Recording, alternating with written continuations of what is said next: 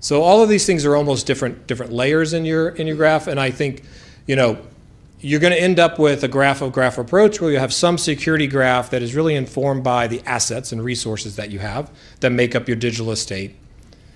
And then within that, a subset of that is going to be your attack graph, the attack paths that tell someone how to get from point A to point B and which things are possible traversal paths. Because if you think about, like, you could have a database and that database could have cookies in it from sessions or users or whatnot. Those cookies are secrets sometimes that allow you to authenticate to other things.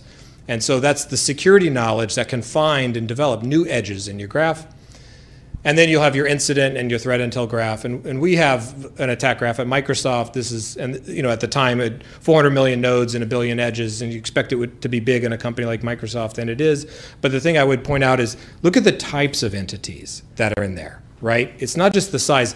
100 different types of nodes, like an Azure Key Vault.